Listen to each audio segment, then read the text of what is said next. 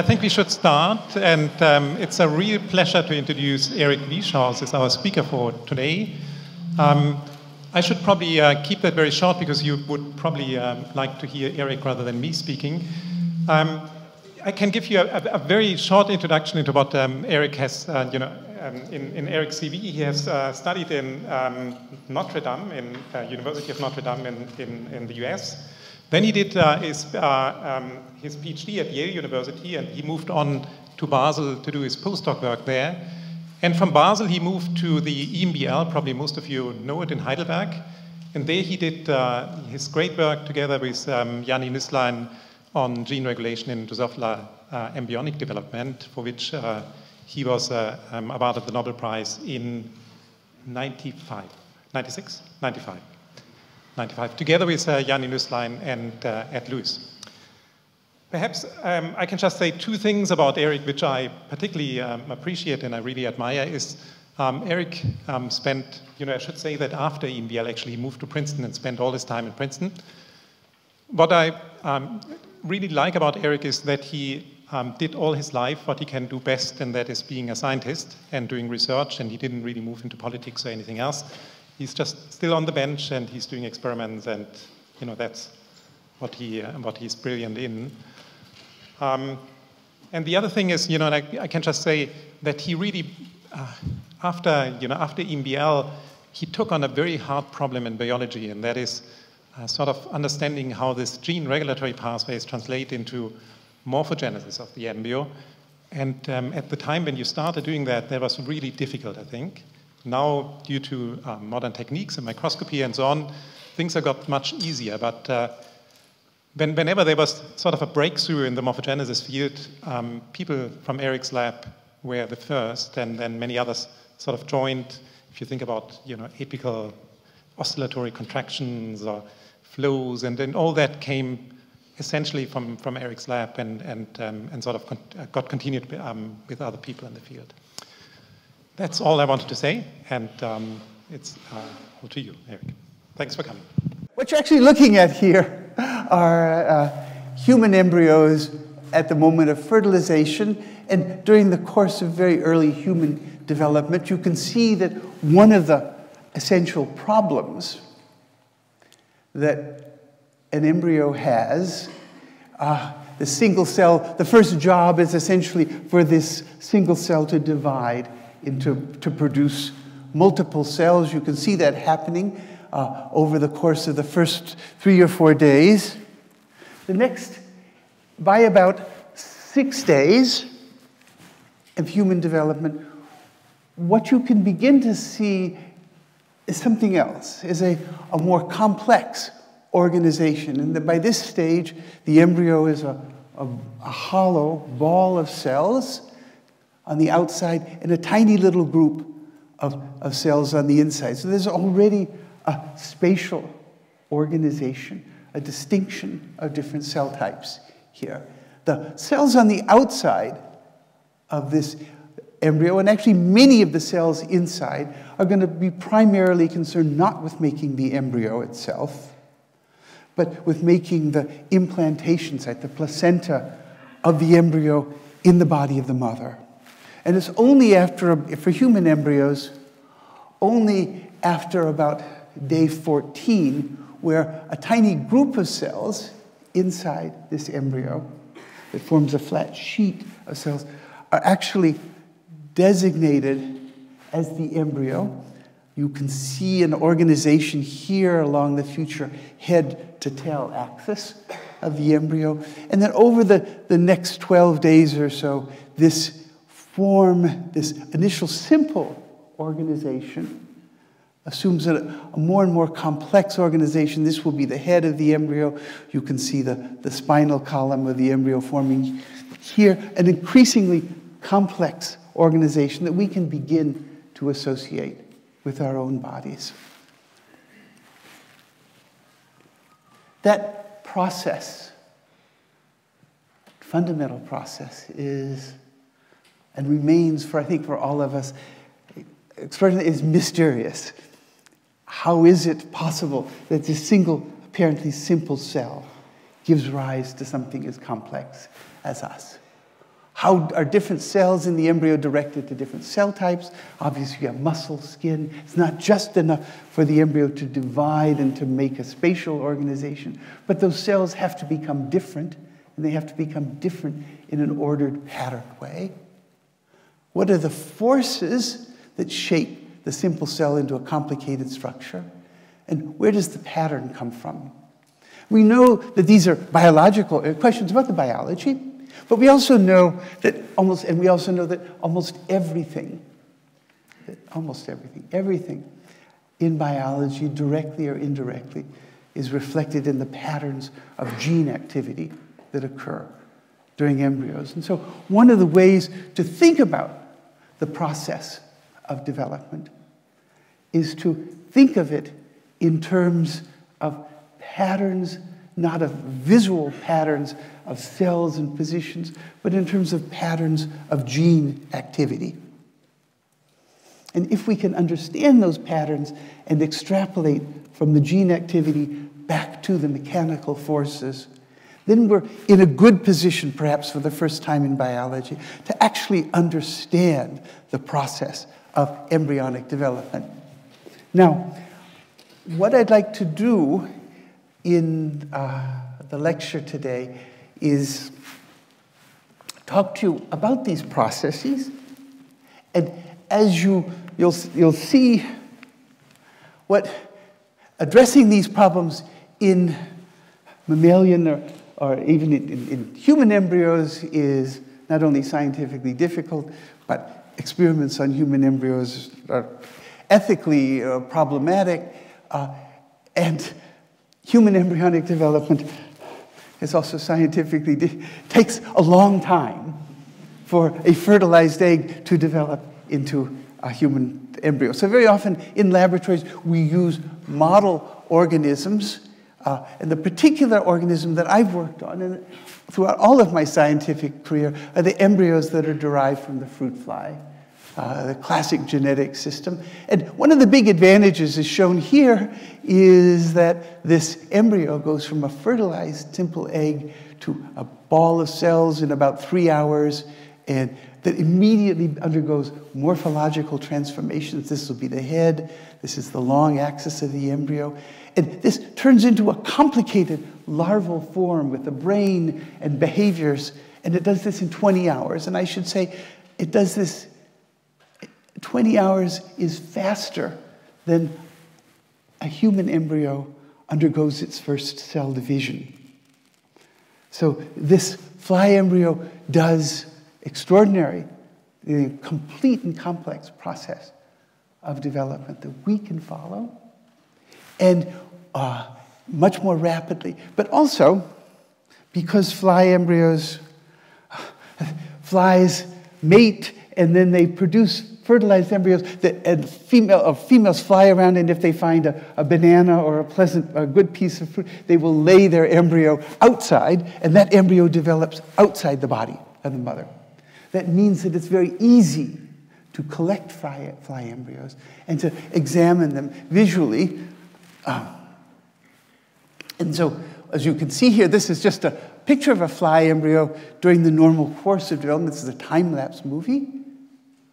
And you can see these extraordinary processes of movement and cell shape. You can label the surfaces of cells with GFP proteins. And in theory, follow the behaviors of individual cells. And again, the same movement that looked as flow, we can now begin to understand as shifts of positions of cells in the embryo. You can see individual cells dividing here, perhaps, in a complex process. And we can also... Okay, so the ability to observe in biology is probably one of the really central things. Most of my own thoughts come from having sat at a microscope and watched these processes, watched embryos develop. And I think all of you, in looking at those movies, could almost immediately imagine forces and flows and processes that would be governing those cell embryos. Now, and all of those things are uniquely possible in looking with fly embryos, and that's a strong argument for, if you're interested in embryonic development and how it occurs, to work with to do this with fly embryos. But it turns out there's even a second and strong, a third and very strong argument for working with flies, is that fly embryos, is even though when I was a young student, no one worked on fly embryos, flies were already established as a laboratory organism, and a laboratory organism largely to study heredity and to study genetics. So most of what we know about genetics and the nature of genes and the transmission of genes, organization of genes onto chromosomes, comes from work in Drosophila. And so the critical advantage that flies and working with flies brought to the field of developmental biology and of understanding of embryonic development was the introduction of a genetic understanding of the process. That it wasn't just a matter of looking at cells or transplanting them or thinking about morphogenesis, but that you could also identify the genes involved in the process and understand the process in terms of those gene activities. Now, as I mentioned to you, embryo is a very interesting case. Begins by the fertilization of an egg by a sperm. The genotype of the embryo is contributions of both the male chromosomes provided by the male and by the female. But the cytoplasm of the egg is derived strictly by the mother. And so in terms of thinking about gene activities, there's going to be two different classes of genes that we have to work with. There are going to be genes that are active in the embryo itself, and then there are going to be gene and gene products that the mother contributes to the development of the embryo. Among my first experiments in working with flies, and these are the experiments that were eventually recognized with the Nobel Prize, set out to identify genes that were involved in embryonic development. But the critical idea, and this was the experiments with Christiane Nusslein-Volhard, was that if one wants to understand a process, the essential feature is not just to identify certain genes that are relevant, but to identify all genes that are relevant and understand the relative contributions of each of those genes to development. Now, in flies, we know now that there are about 13,000 genes, 13,000 protein encoding regions in the fly genome. If you take embryos, fly embryos, and grind them up and analyze them molecularly, what you find is that somewhere between 7,000 and 8,000 of those genes are expressed as RNAs in the embryo. What Janne Nusslein and I wanted to figure out was how many of those genes that are RNAs, or gene products, that are present in the embryo are essential for the normal development of the embryo. How many of those genes, how many of the genes that are transcribed in the embryo are essential for the embryo to develop and hatch as a larva?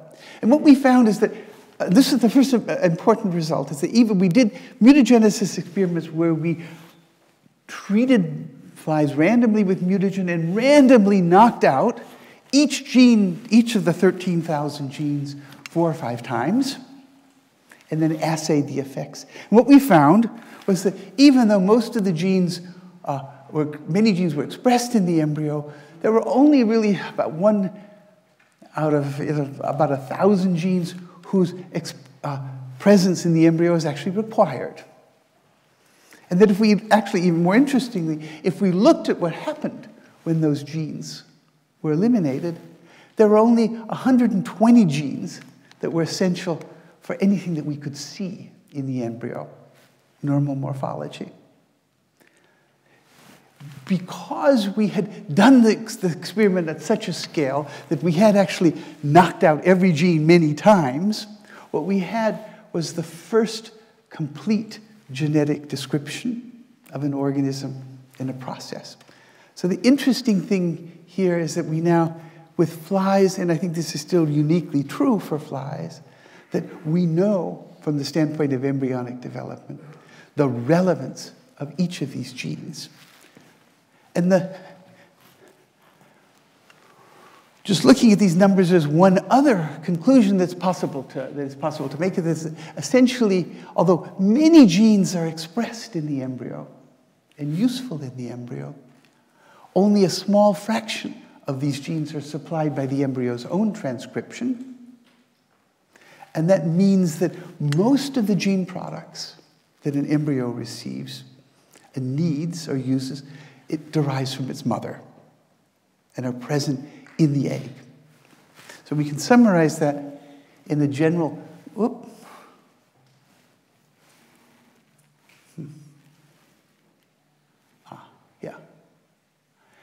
a general view is that most RNAs, everything that you know about from the cell biology, are supplied as RNAs or proteins in the embryo. So things like ribosomal component transcription, translation, all of the machinery of life are supplied in the egg and are present there.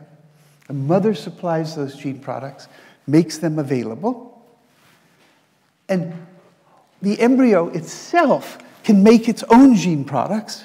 But the critical idea that came from these experiments was that the number of transcriptionally required genes is very small, 120, and that if you look at the products of those genes, what you see is, this central idea is that the embryo, these 120 genes, are the genes that the embryo could not supply by the mother. You say, what? The mother could, if a gene is just needed, you would supply it by the mother and have it, the gene product of that protein in the egg. But the special thing that transcription in the embryo gives you is the opportunity to put a gene in one place and not in another, in one cell and not in another. If the presence of a gene product is just needed, you could have it in all cells, but only some cells would use it. But if the presence of the gene and the absence of the gene have equal meaning, then the pattern of gene expression and the timing of gene expression becomes very essential. And what that means, when we looked at the 120 genes, what you can see is that the embryo uses zygotic gene expression, transcription, to put genes in one place and to not put them in the other place. So effectively, even though we were looking at genes which were supplied by transcription in the embryo and characterizing found that only 120 genes were essential for transcription, the critical thing, the thing that we didn't really understand, is that by looking at transcriptionally supplied genes, what we were actually looking at is defining the switch points in development. The cases where the presence and the absence of genes have meaning that a self-choice was dependent on the activation of that gene versus another gene. So in a way, what that tells us is that, excitingly, there's 120 switch points, 120 decisions or decision modules that have to be made. Now, many of these genes are used, that's not quite a correct formulation, because many of these genes are used at several points.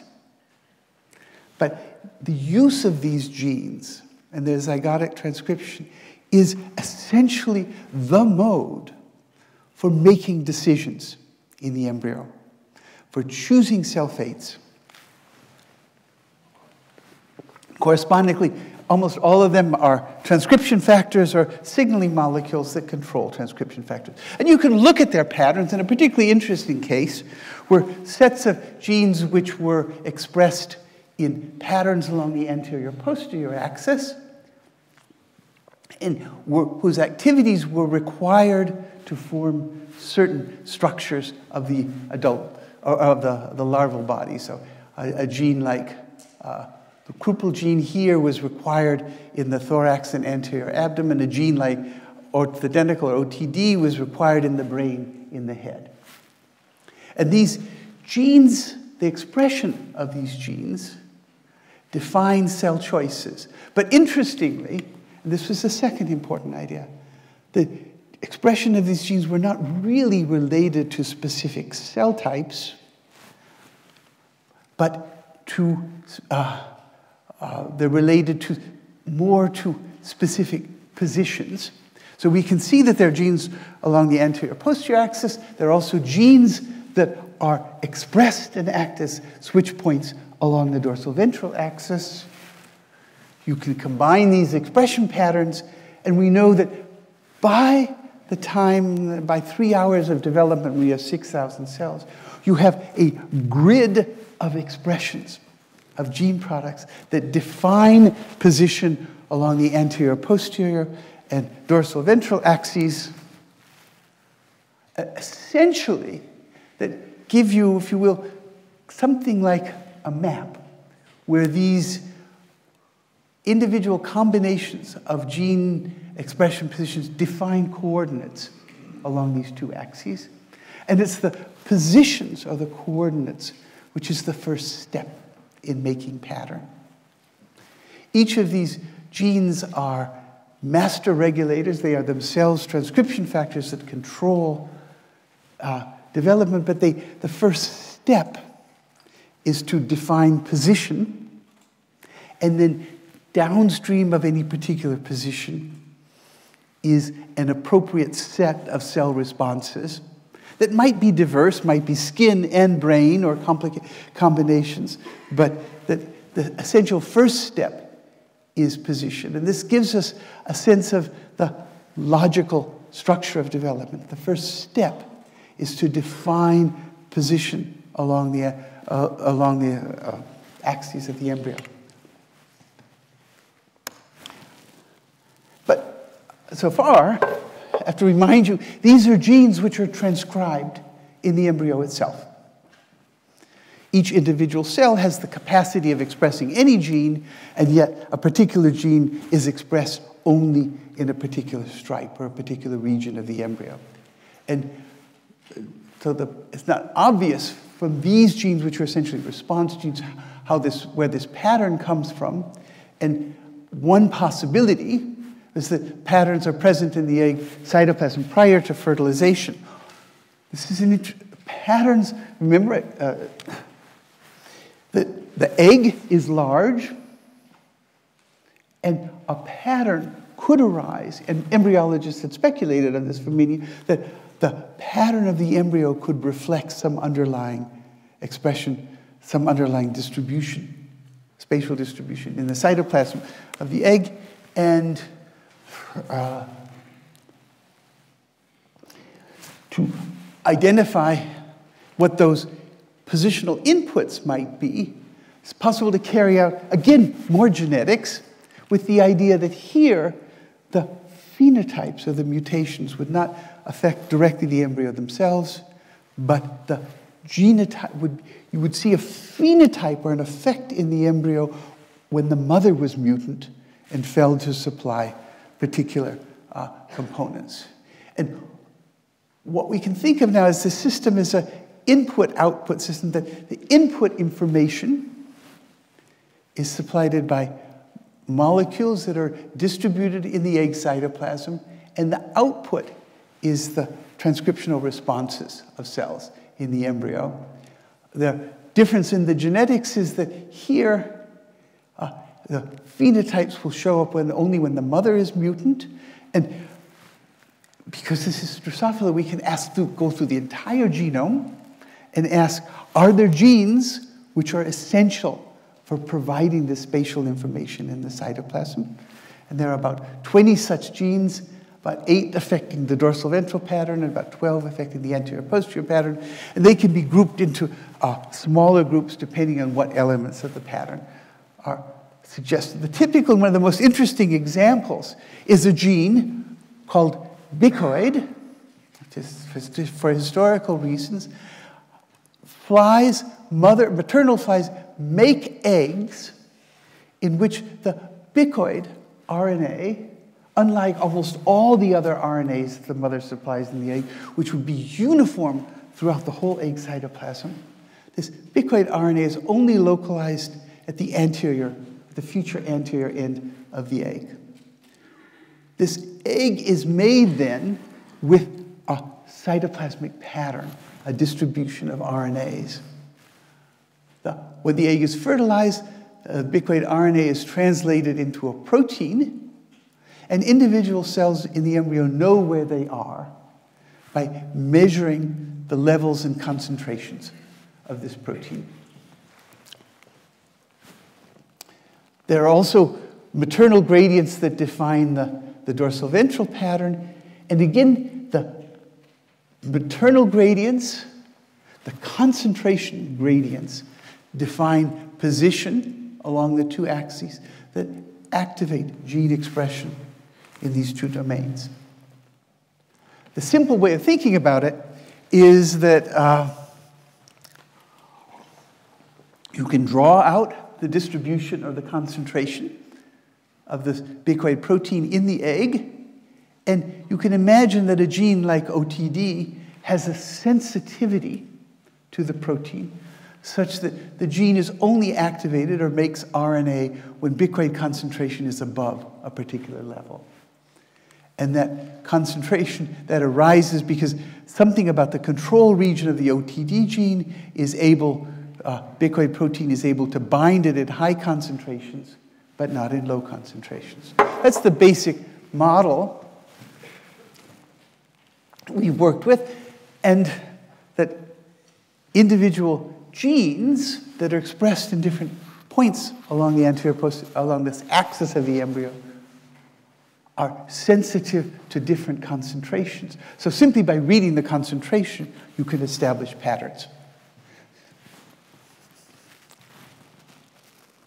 We know from genetic studies that these maternal gradients, of which there are 3, we can remove, that they are essential, and more importantly, that they are the only components. So that if you remove any one of these maternal gradients, the embryo shows only a part of the normal pattern. But if you remove all 3, the embryo ends up as a ball with no pattern at all. So this tells us that that we, in Drosophila and uniquely in Drosophila, we know all the components, we know the input, and we know the response. The interesting thing that we've come to realize, and this talk, I should say, I struggled a little bit in trying to anticipate the audience for this talk and the ranges of background here. And so this is going to be a mixture of the interesting, extraordinary advances over the past 20 or 30 years, historical summary, plus the thing that I did yesterday in the lab that is the most exciting thing. So we're going to be switching back and forth.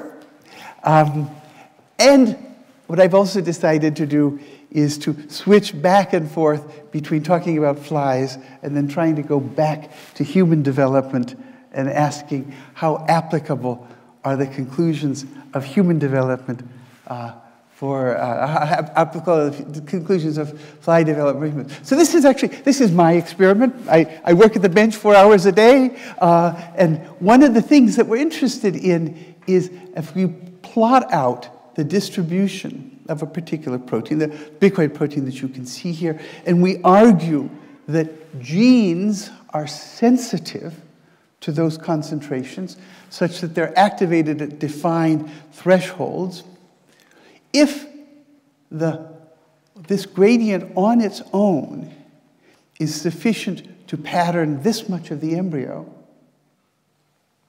what that requires is that if you look at the shape of the gradient, it's easy to imagine how a cell that was sitting here could tell the difference, tell that it was here and not here, because there are big differences in the concentration.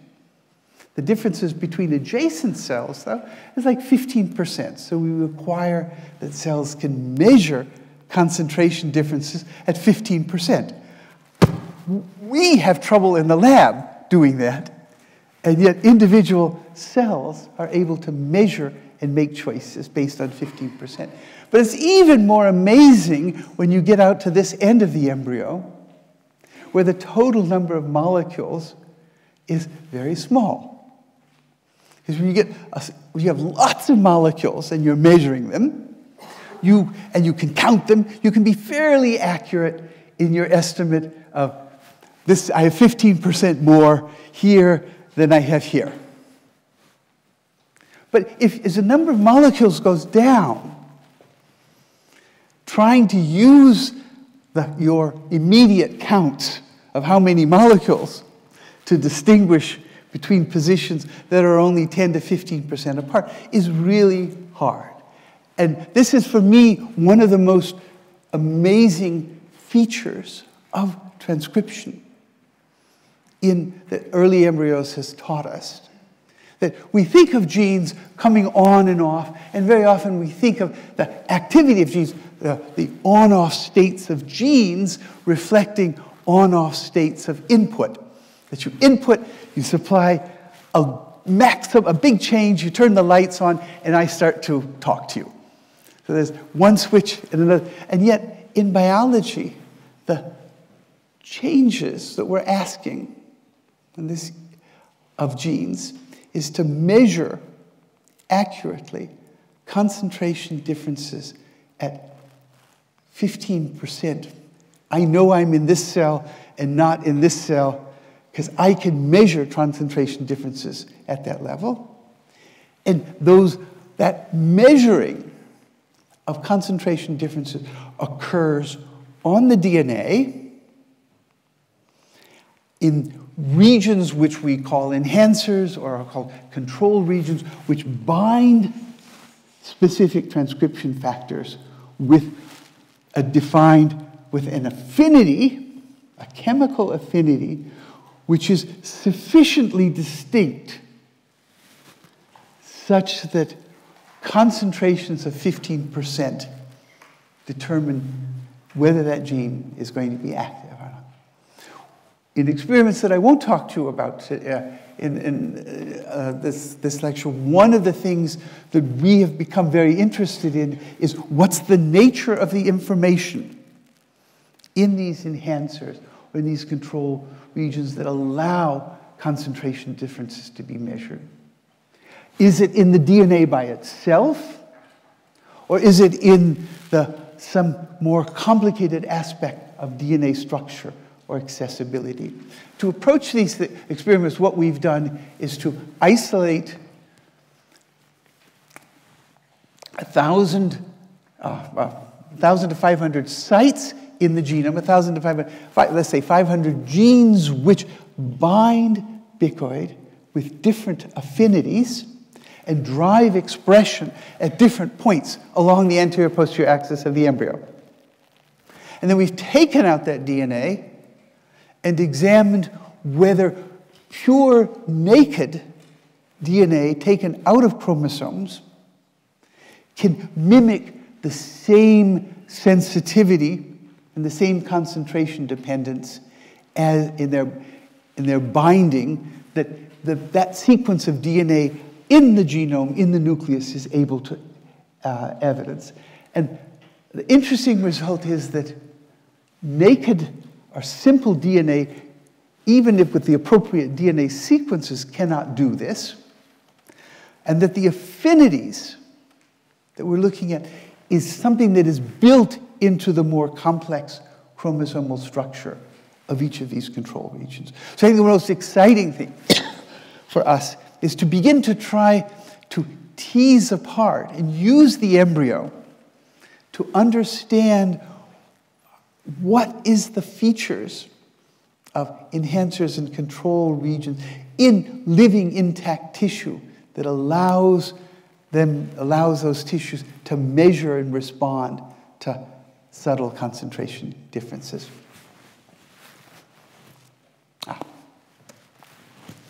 Okay, there are varieties of ways. So, now, the first break. I told you the story that I've just told you, which is the general description of Drosophila development, is, I believe, one of the great triumphs of experimental embryology in the last 20 to 30 years. I played a role in that, but it's important for you to understand that it was a joint effort of very many labs all over the world, individually looking at individual genes, cloning and characterizing these genes molecularly. But it is an extraordinary accomplishment. We can now step back, though, and say, how applicable is any of this to human development?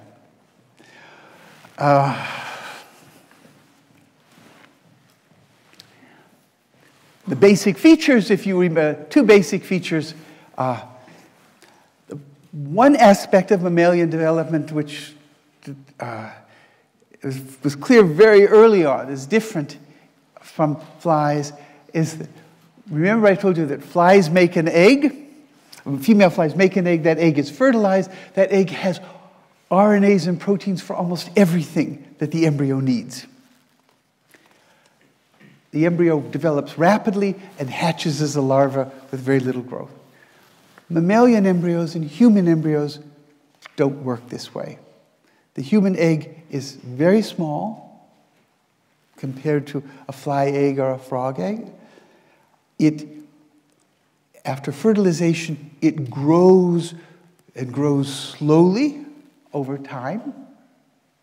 That growth means that mammalian embryos, human embryos, in contrast to fly embryos, are almost totally dependent on their own transcription. The 9 months, even if the egg initially supplies maternal activities, those are very soon not enough. And actually, if you block transcription in a mammalian embryo, it dies within about the 2-cell stage. So, mammalian embryos build pattern and build and differentiate because they supply gene products that they supply themselves, the gene products that they need. Even though the mammalian embryo is developing inside the body of the mother, she's not getting RNA or protein. All that she's getting is nutrition. The second feature is that, as many scientists have, no maternal bicoid is found in human embryos. No localized RNA of any kind is found in the human egg to set up pattern. No pre-existing maternal patterns, and therefore the current best view is that mammalian embryos in this respect are very different from fly embryos in that they have the capacity to generate pattern on their own, independently of localizations of RNAs. That's still a model because we haven't been able to, no one in working mammalian embryos has been able to demonstrate or describe that self-organization process. But the general consensus in the field is that mammalian embryos, mouse embryos, probably human embryos, self-organize rather than inheriting an organization from their mother. Now, in spite of that, though, an interesting feature is that many of the genes that would be expressed in flies in response to maternal gradients are also expressed in mammalian embryos. In mouse embryos, remember the OTD gene? It's expressed in the head and brain region of the fly is expressed in the head and brain region of the early mouse embryo. So the embryo response, the components of transcriptional response in the mammalian embryo are very similar to those in fly embryos, and these components establish very similar components of the similar elements of the pattern. So, if we take the view that that mammalian embryos establish pattern by transcriptionally, by some random self-organizing event that then has interacting components, these are the components that are interacting with each other. And the interesting thing for us now is to go back and look at the development of fly embryos and see if we can find subtle indications of the interactions between zygotic components, between transcriptional components in flies that might serve to help refine the pattern and would give us a handle on understanding what potentially happens in mammalian development. So what I'd like to do, though, in the last 15 minutes is discuss another problem, and it's one that has been, has fascinated, I think, as a scientist, what you do and how you end up as a scientist, often depends a lot on your own personality and the things that attract you. I am a very visually oriented person. I love looking at patterns of gene expression, but I also just love looking at movement and space. And one of the interesting aspects of development is that even though there are maternal cues that provide positional cues, and that embryos respond to these by establishing domains of transcription that control cell fates, what's interesting is the moment the cells enter one of these switch points, choose a particular fate, almost immediately the cell begins to change its shape, change its morphology, undergo morphological behaviors that are, so for example, here, these cells in this region of the embryo are going to make what's called mesoderm or future muscle structures. And within 15 to 20 minutes after these genes are fully expressed, the cells on this side of the embryo begin to buckle into the interior and change their physical properties that allow these cells that allow the cells to produce what we call morphogenetic movements that reshape the embryo. So we can follow those processes in scanning images. You can see these mesodermal cells moving into the interior of the embryo. Again, they are the result of the decisions that cells have made, the transcription factors that come to express cell fates. But what we want to know is how are those transcription factors translated into physical properties that actually control cell behavior? Where do the forces come from? Now, this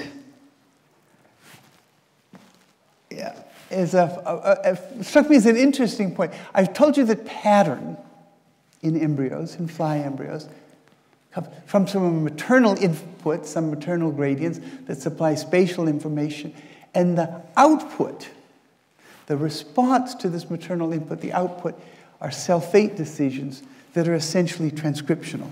So in terms of pattern, maternal gene products supply the input, and transcription is the output. Local transcription is the output. What I'm going to tell you now is that in terms of morphology, in terms of what we can see, the process is almost exactly reversed. Because the morphological changes that occur in the embryo, the local folding or the movement of mesoderm, depend on these transcriptional output here, but we're going to take that now as a transcriptional input. cell fate decisions. When cells decide to an individual fate, the output is to change their shape, to change their structure, to change their cell cycle behavior. All of those features depend on proteins that are supplied by the mother.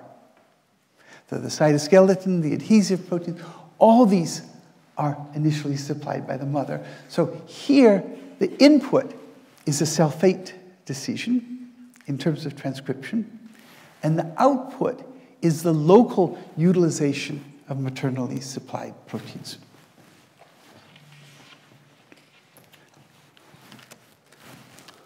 So this particular pathway, transcription factors called twist and snail, establish mesodermal fate. Whoops. We know that these two genes are themselves transcription factors. The decision to be mesoderm means to express twist and snail, and they are transcription factors. They govern the transcription of a number of genes in the mesoderm whose ultimate role is to drive the accumulation, the phosphorylation and accumulation of a protein called that's not going. Okay, we'll use myosin.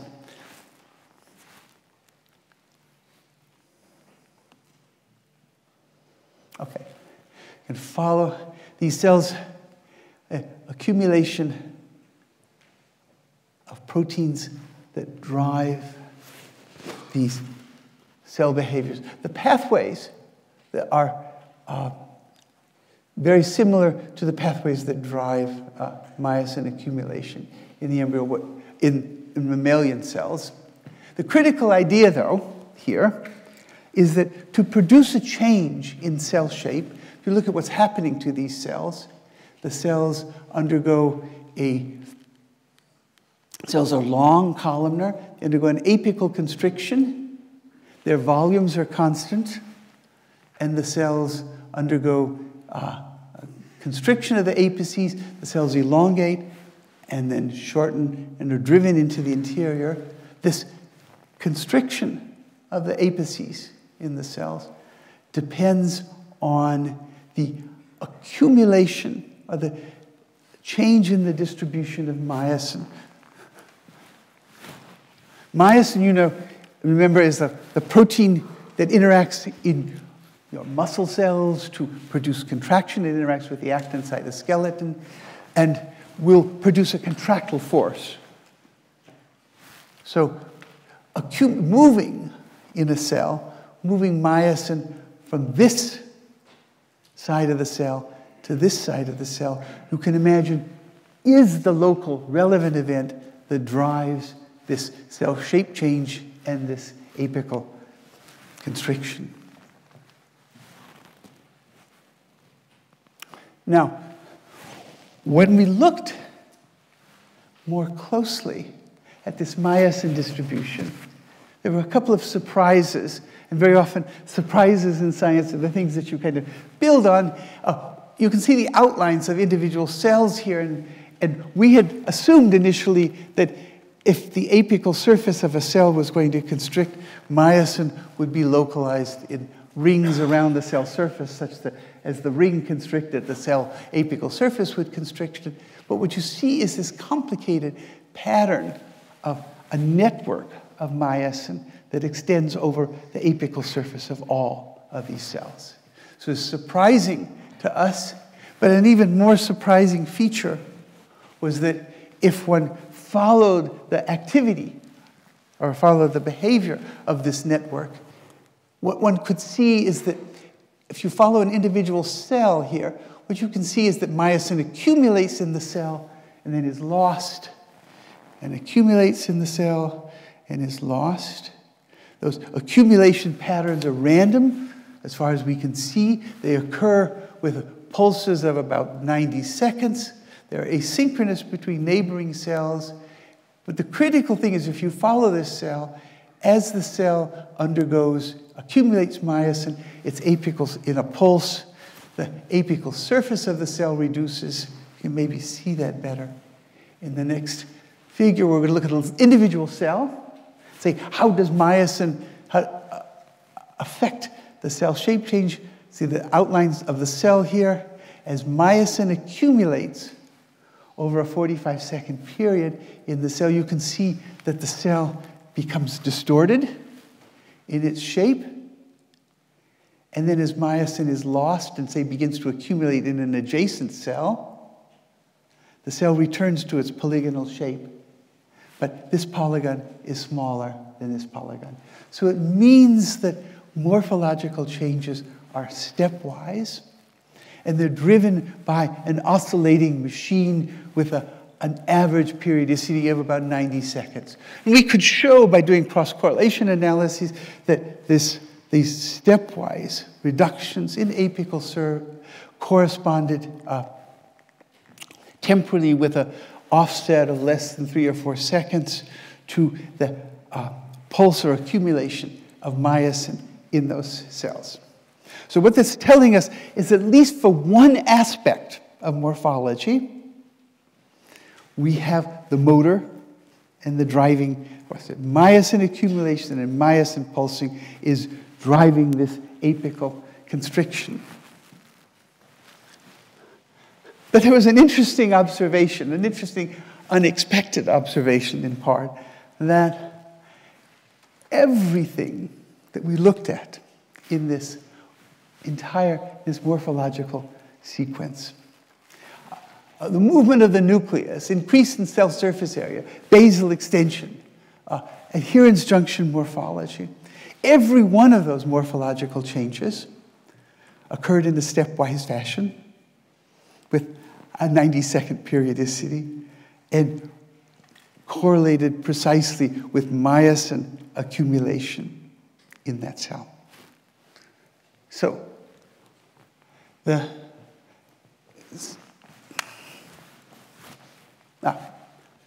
so the question, and this is, I think, brings us to an interesting point in understanding morphology, and that we have transcription factors that set up pattern.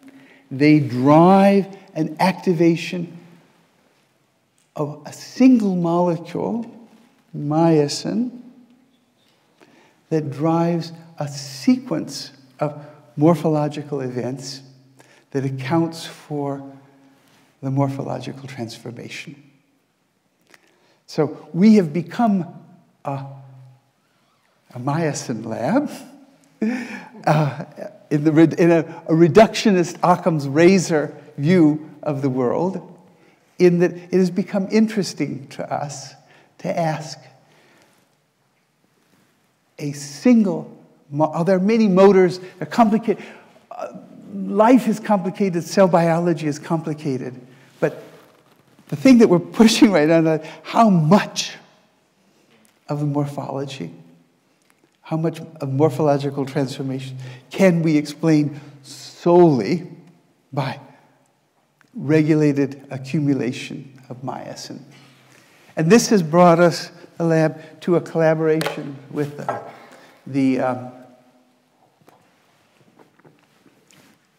Schreiman, Sebastian Streichen, Nicholas Knoll, the Kavli Institute of Theoretical Physics in Santa Barbara, where we have set out with a kind of ambitious plan to ask, how long will it be acceptable for us to hold on to the Occam's razor of myosin being the sole driver? And the idea of these experiments is to, rather than focusing on any particular organ in the embryo or mesoderm, to take the entire embryo, all cells, all global patterns of distribution, record these, and build what we can think of as a quantitative flow map, that is, how cells in the embryo come to be undergo redistributions during the process that we call gastrulation. And then simultaneously, in these same embryos, quantify the distributions, the spatial distributions of myosin and force-generating systems in general, but we're going to start with myosin by itself, and then build theoretical models that try to use the myosin distribution, ask to what extent can we use the myosin distributions to quantitatively predict the immediate flow patterns, both the directionality and the magnitude of flows based on myosin discrepancies in myosin. So here you can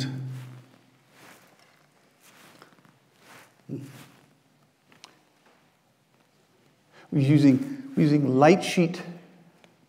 Wow, this is not working, but it's okay.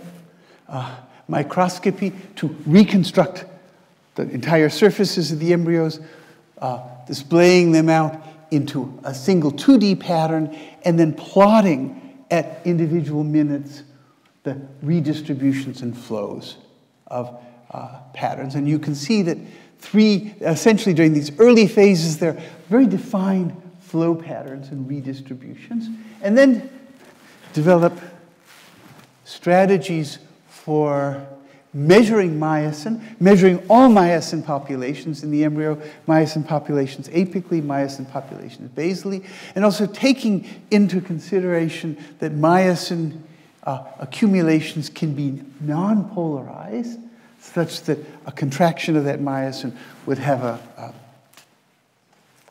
uniform effect on all the surrounding cells, versus polarized myosin distributions, which would have where contraction would have a directionality.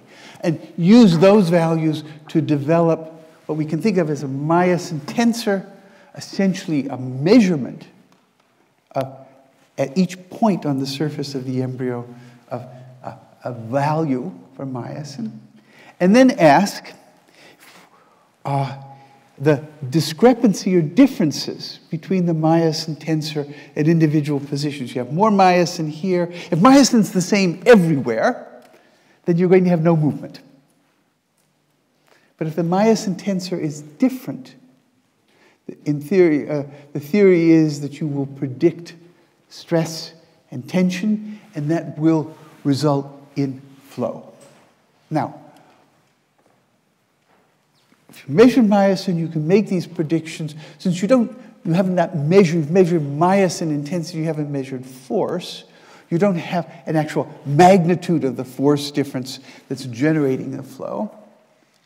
And even if you knew that, you wouldn't be able to predict movement because you don't know the inherent resistance or viscosity of the properties, other properties of the cells in the embryo.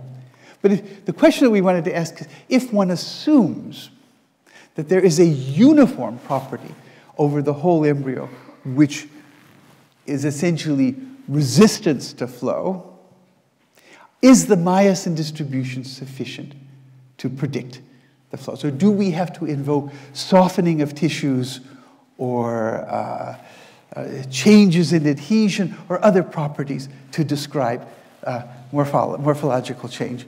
And so you can measure the distributions, and because I will just tell you that yes, it is possible to develop models with a single parameter, constant parameter for resistance, which predict magnitudes of flow that are based solely on myosin distributions that are similar or identical to those actually measured in the embryo at any of those moments. You can look, we're at the point now where we're beginning to ask, where are the discrepancies? Overall, the model and the data allows a prediction with about a 90% accuracy, which is over most periods of time. But there are places like in this period of ventral furrow formation where we can't directly account, simply from the initial versions of the model, account for this because what happens during ventral furrow formation, cells leave the surface. And so we have to incorporate additional, asking what are the features that one must incorporate. Because this is Drosophila, what is exciting is that, and because we can do genetics, we can alter the distributions of myosin in the embryo. We can alter the distributions of cell fates. We can film the embryos and test the model, that whether a model not only predicts a wild-type gastrulation, but it would predict any variant of gastrulation where we've changed myosin distributions. We can define, I'm going to skip that. Okay. The other things that we're, in addition to these predictive models, they've pointed out one of the difficulties that we face is we don't have absolute physical measurements for properties in the embryo. We don't really know the viscosity or resistance of cells. We don't know the elastic properties. And so among the things that we've developed, we're developing are tools that involve injections of beads into embryos to be able to measure forces, measure resistance, measure elastic lifetimes, to ask to what extent when you do work, when myosin does work, is the energy of that work dissipated simply in flows, or to what extent can some fraction of that work be retained in elastic structures that then impact the next steps in development. What I wanted to do, though, in the last minute or two was step back again and go to mammalian development, where we have, again, morphological changes that occur and must be driven by changes in the force distributions of molecules.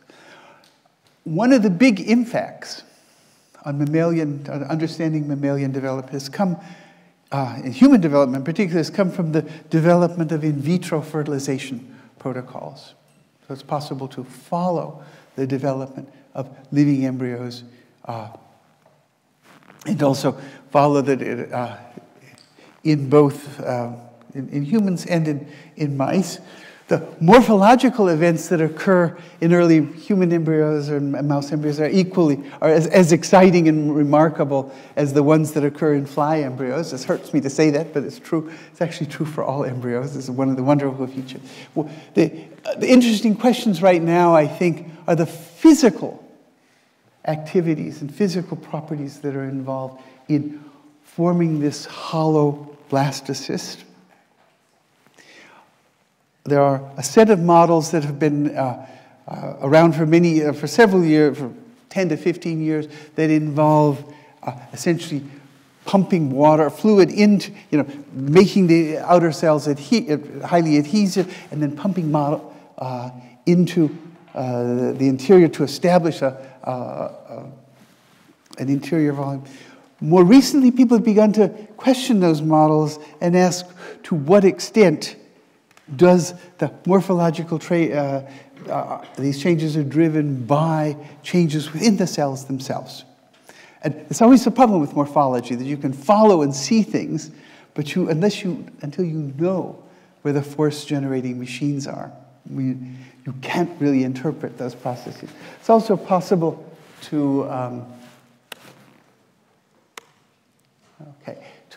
study invertebrate embryos, these later processes of morphogenesis. And this is a wonderful image of a vertebrate embryo undergoing this process of gastrulation. If your eyes are very good, you can extract flow patterns and movements of cells that are essentially rather like the same vortex-based patterns of cell movement that we see in other embryos as well. And so the essential questions are, can one extrapolate or build from the distribution, or the laws that we've learned from fly morphogenesis to the processes in other in mammalian embryos. Yeah, just processes in many respects are very similar across all embryos. Okay, so I think the challenge and the goal, I would say for the 21st century, but certainly the goal in my own lab tomorrow, is to somehow translate, to come up with a deep physical mechanical understanding of the processes that we can see. We know are driven by gene activities, and we know that those gene activities translate into known cell biological processes, but to somehow bridge to the next step, which is the deeper mechanical understanding. I'm going to stop there, just point out that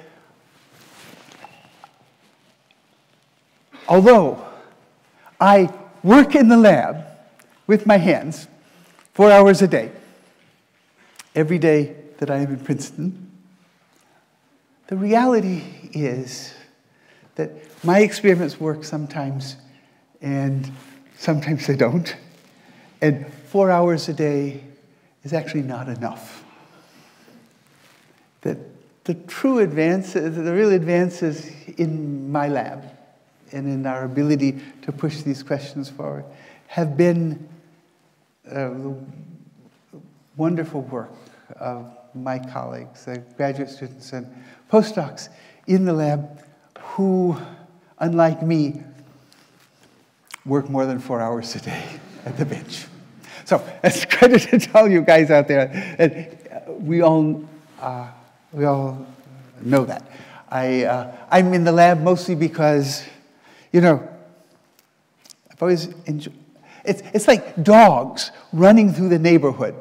A whole pack of dogs, and this happens in America, probably not in an organized place like Vienna, but if the dogs are running as a pack, you know, the young dogs are out there, and the old dogs will run along, but they're not usually leading the pack. And, but at least they're not sitting up on the porch, looking out, watching the dogs run around the neighborhood. So me, I'm a dog running along with the pack. But the true work, and I've talked to you about work in my own department in the lab, but I've had wonderful collaborations with the department, the physics department of the Louis Sigler Institute at Princeton, and then also more recently with the Kavli Institute. So I'll stop there. And if we have time, take questions, whatever you'd like.